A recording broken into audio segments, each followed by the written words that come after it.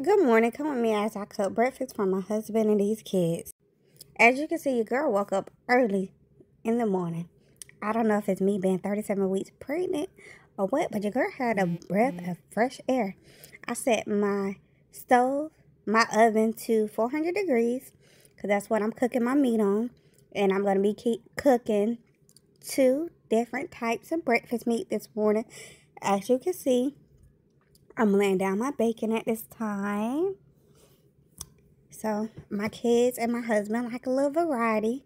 So once I get my bacon in the pan, I am going to go in with my next set of meat. So my next set of meat is sausages. I like homemade sausages or the taste of homemade sausages.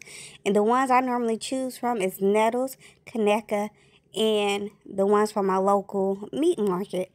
So the sausages I am using this morning is Nettles sausages. And I split them down in the middle. I cut them up to the desired length, then I split them down the middle.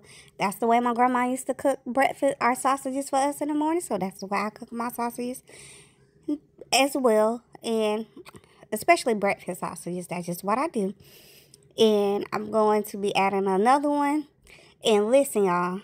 Like I stated earlier, your girl is 37 weeks.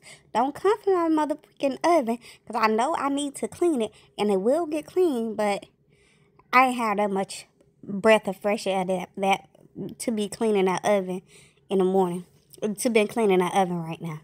So I have never used Krusteaz buttermilk pancake batter mix before, but this is my first time, and I'm not gonna lie, Krusteaz did not come to play, and they did not disappoint. And no, I do not do measurements. I just poured some in there, and so I was like, I think this will be enough for us this morning, and it wasn't. I'm not gonna lie, it wasn't. I had to make some more. So this was only enough for my little one and my husband.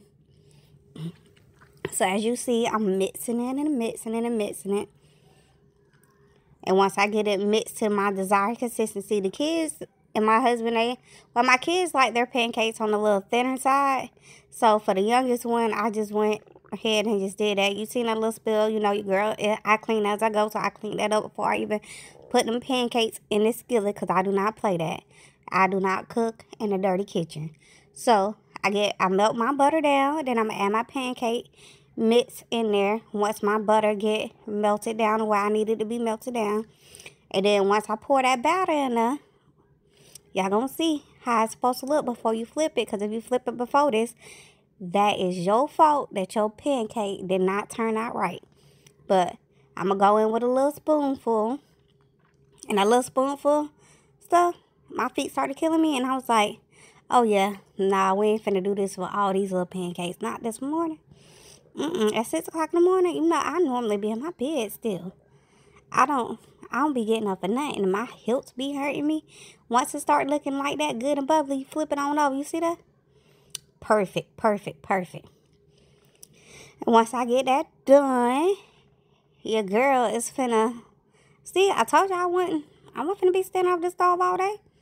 I went ahead, I ain't care what them pancakes look like at this point. I was like, I gotta get it done because I'm finna go sit on my behind. I am tired. And then once I got done, I plated up. That's my kids' plate. And then my husband's plate.